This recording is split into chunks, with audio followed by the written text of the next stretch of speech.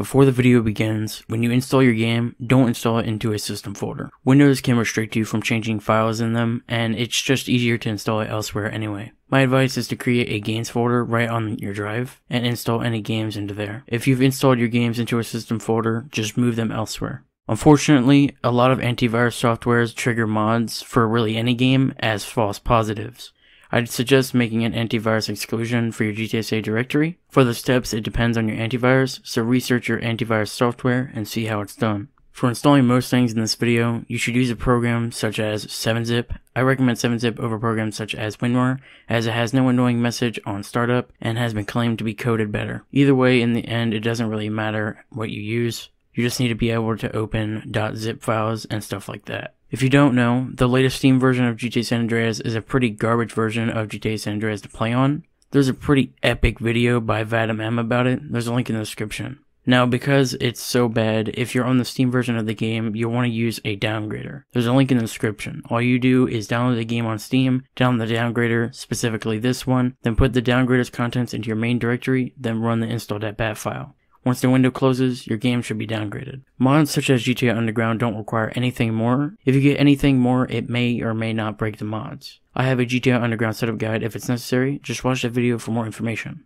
If you plan on modding GTA San Andreas, which if you continue to follow this video, you will be modding it, or if you plan on modding really any game, you should back up your game's directory. If you don't know how, then simply copy and paste your directory somewhere safe and then somewhere you remember. After that, do not modify this directory at all, just keep it this way. Whenever you need vanilla files, which vanilla means just completely fresh from the game, copy and paste them from this backup directory into your modded one.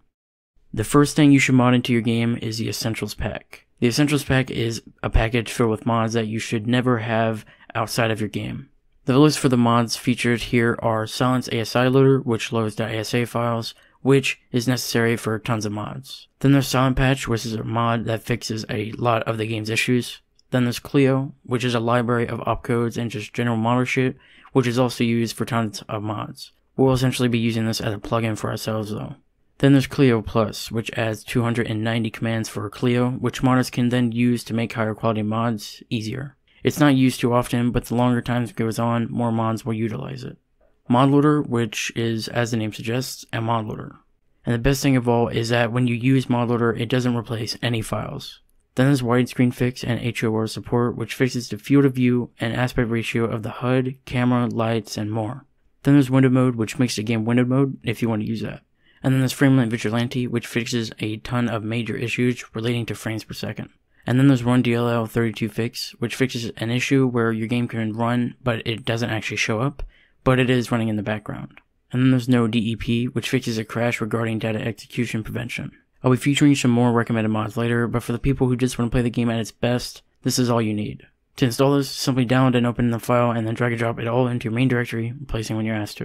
You don't have to drag and drop the readmes or the game UX thing, but you really should read into them. They do contain some useful information. Modloader can be scary at first, but I'll give a quick rough guide as to how it works. There's a text guide on Mixmod for more specifics with this. The way we'll install mods is like this. We'll have a folder within the Modloader folder, and within that folder, there'll be modded files, and if necessary, even more folders. A good example of this is GInput. GInput is a mod that gives better controls for controller users. During the GInput installation, there's a folder just called GInput SA. This is what you should put inside of the Modloader.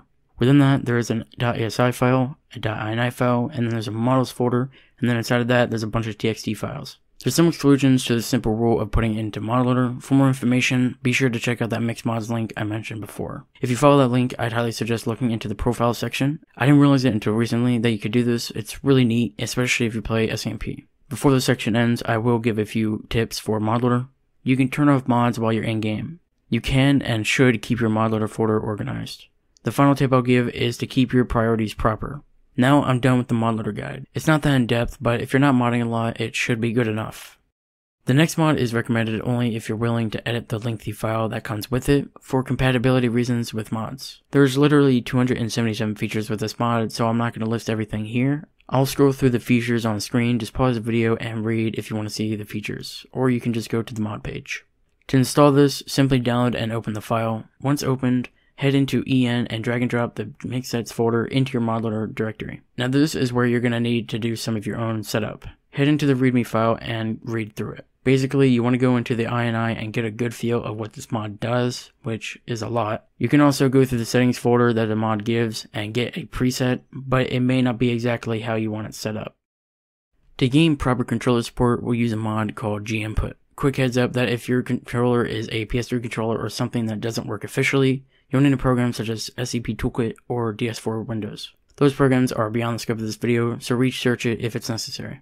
To install GInput, simply download the mod and drag and drop the GInput SA folder into your Modloader folder. If you want more configurations like using IV styled controls, head into the mod's INI file, which will be in Modloader GInput SA folder. Now I'm going to start with troubleshooting. The mod we'll use for troubleshooting is a mod known as scrlog. It basically lets you know what Clio mod was last triggered, thus telling you what mod was most likely crashing your game. I say most likely because it could be something that doesn't utilize Clio, like a car model or something like that. The way it does this is in the form of a window pop-up and a .log file, which will be created wherever you place your scrlog.asi file. Which, by the way, if you can't see .log files, click View at the top of your file explorer, then check the box for file name extensions. Anyway, looking at the .log file, at the end you'll see a line similar to this wherever you crash. You could try removing the script, and if the crash persists, chances are that it's something else. If you can't find the script, head to your Clio.log file and look for the script name that was in the scrlog file. Another way to figure out crashes and whatnot is to head to the crash list link in the description. It's a sort of long read, but it's worth it if you decide to mod a lot. Anyway, to install scrlog, just download it, open it, head into the EM folder, and drag and drop the scrlog folder into your Modloader folder. If you want to run GTSA, MTA, or SAMP on Steam, you can. You'll just need this launcher. Simply download the mod and put the exe into your game's main directory. Just make sure that your GTSA directory is where your Steam actually reads where the game is. To find this, right-click GTSA on Steam, click Properties, Local Files, and Browse. Obviously, for this to work with a totally legit copy, you will need to download the Steam copy, which is what I did.